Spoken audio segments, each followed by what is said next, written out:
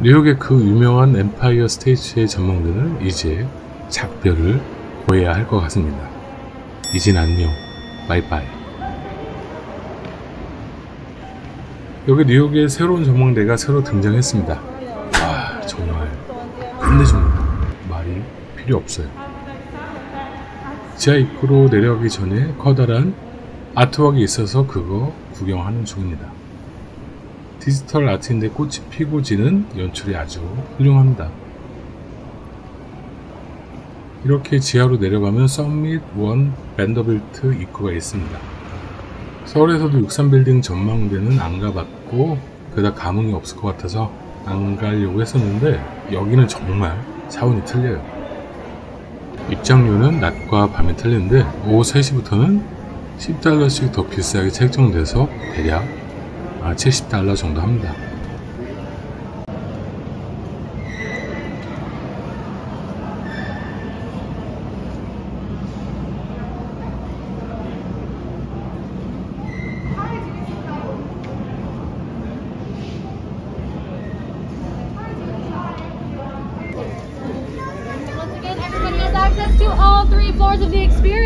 Summit One Vanderbilt의 홍보 영상을 보여줍니다. 잔뜩 기대감을 부풀게 해주는 영상입니다.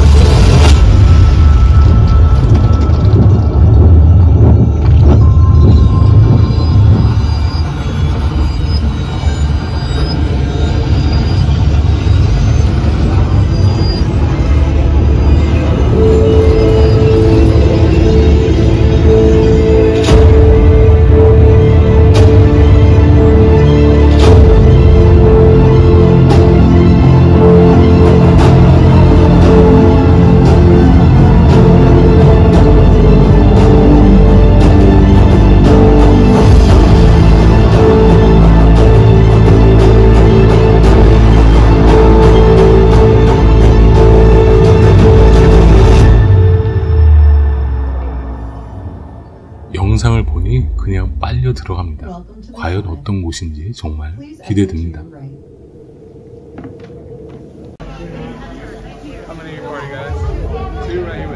이렇게 영상을 보고 나면 입장 팔찌를 줍니다.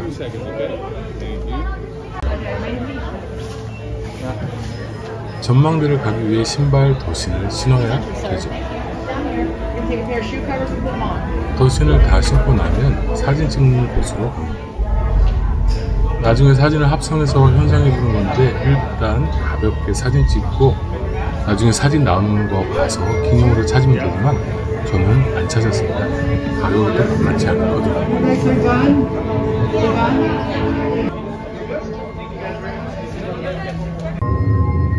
이렇게 시종일관 약간 신비스럽고 과학적인 느낌이 나는 음향이 계속 흘러나옵니다. 뭔가 되게 신비스럽죠.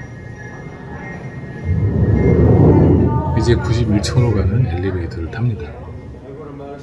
여기가 1차 압권입니다. 왠지 우주로 나간 그런 기분이 듭니다. 엘리베이터 조명도 들어왔다 나가고 사운드가 아주 기가 막히죠. 완전 무슨 우주복 입은 우주인이 된 듯한 그런 기분입니다. 초고속 엘리베이터를 타고 쭉 올라갑니다. 우주선 타고 쭉 오르는 그런 기분이고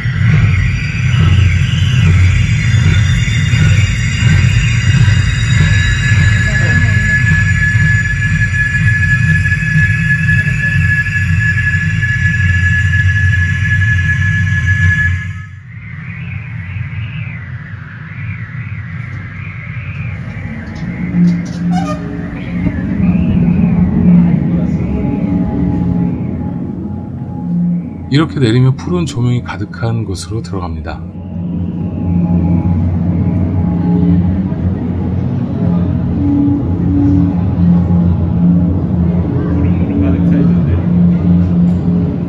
온통이 거울방이에요.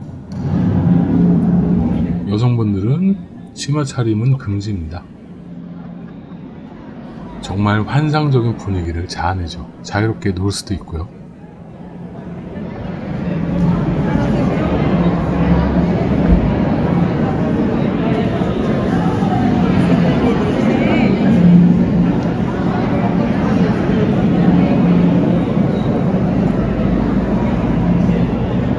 그래서 신발을 신지 말라고 유리 때문에.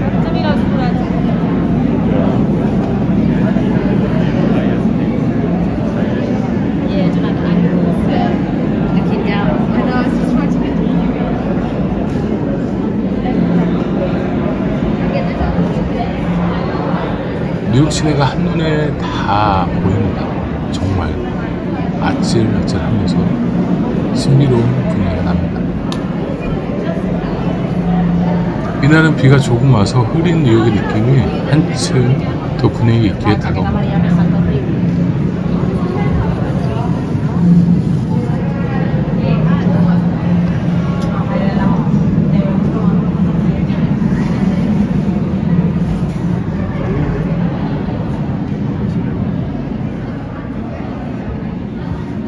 구경꾼들이 아주 신났어요. 360도의 뉴욕을 바라볼 수 있으니 정말 기가 막힙니다.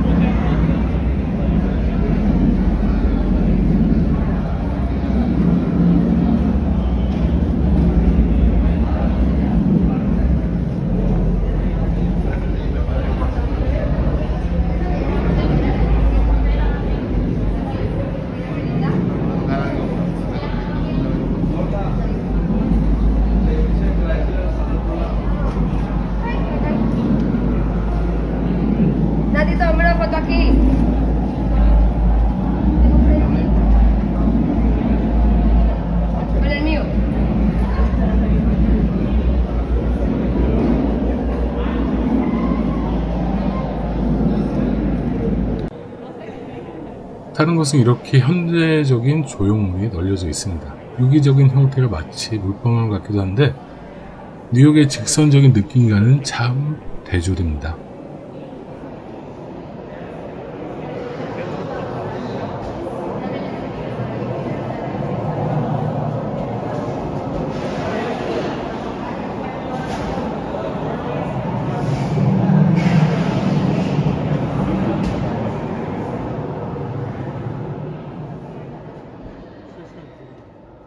안개가 자욱한 뉴욕 풍경 정말 환상적입니다.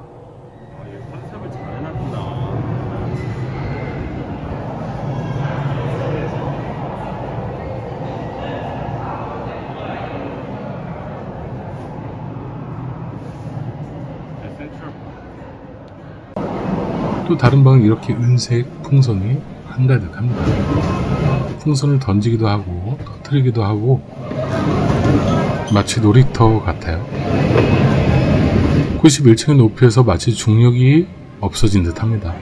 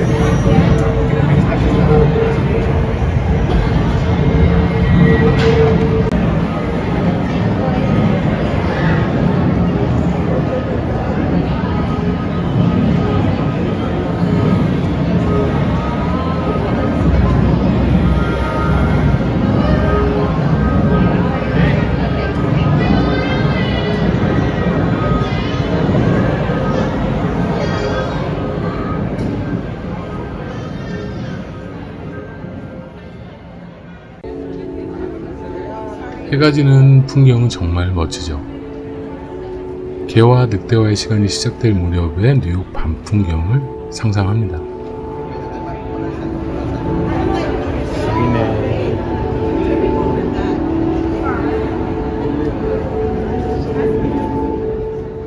거대한 실내 공간, 그리고 바깥의 풍경.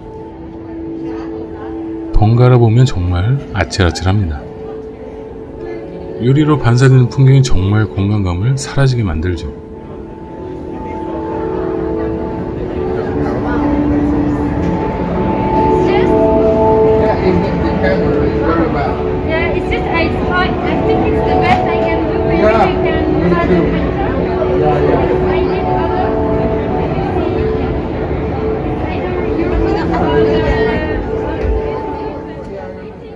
자, 슬슬 뉴욕의 건물들이 하나둘 불을 밝히기 시작합니다. 엠파이어 스테이트 빌딩 너머로 석양이 지기 시작하죠. 마치 장난감 같은 뉴욕의 풍경, 너무나도 아름답습니다. 저기 보이는 왕관 모양의 크라이슬러 건물은 언제 봐도 멋있죠. 정말 뛰어난 건축물인 것 같습니다. 뉴욕의 트레이드 마크죠.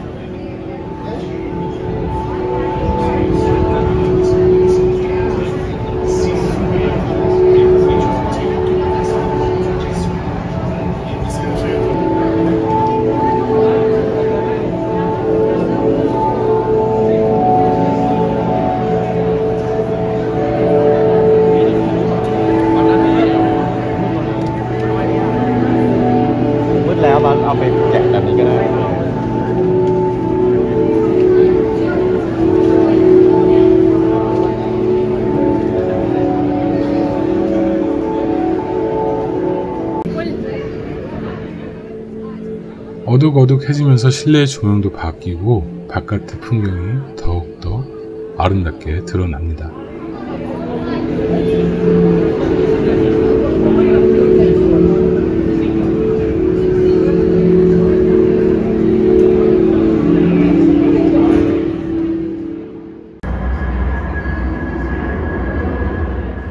거대한 하늘을 연상케 해주는 영상을 보고 난 후 다시 엘리베이터를 타고 내려옵니다. 다시 우주선을 타고 지구로 도착해야 하는 시간이죠. 그야말로 우주 여행을 다녀온 그런 기분입니다.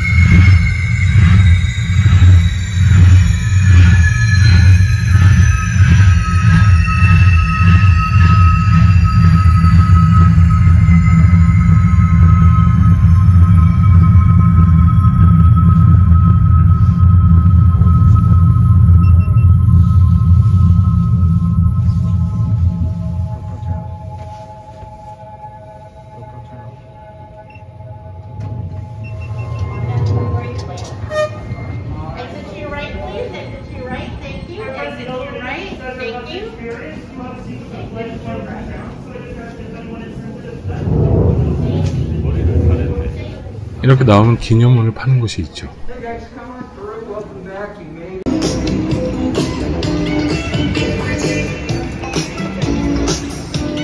뉴욕의 밤거리, 저 멀리 도서관도 보이고 길거리에서 연주를 하는 음악이 흘러나옵니다. 이곳이 바로 뉴욕입니다.